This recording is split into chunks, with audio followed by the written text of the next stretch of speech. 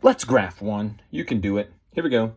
Limit, jump discontinuity. Let's graph this piecewise function. So when x is less than -1, so we're looking from the left, this is our function, -x minus 3. So if we were to start on the -3, I'm going to erase this in a second, but there's a -3. -x would be going this way, right? Or going this way.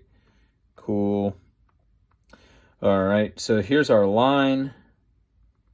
But we're going to stop at when x is -1, and that is equal to. So it's going to have a filled in dot. All of this doesn't actually exist. Okay, and then our other one we'll do in red. When x is greater than -1, we have x plus 1. So we start on the +1. Remember, it's going to be down 1 over 1. This is an open circle. And so we're going like this. That's what our graph looks like. It's beautiful. Okay, so what is the limit as x approaches -1 from the left? Well, we're really just caring about the blue side here, and that is going to be -2. So -2 is our answer. There you go. Well done. See you later, mathletes.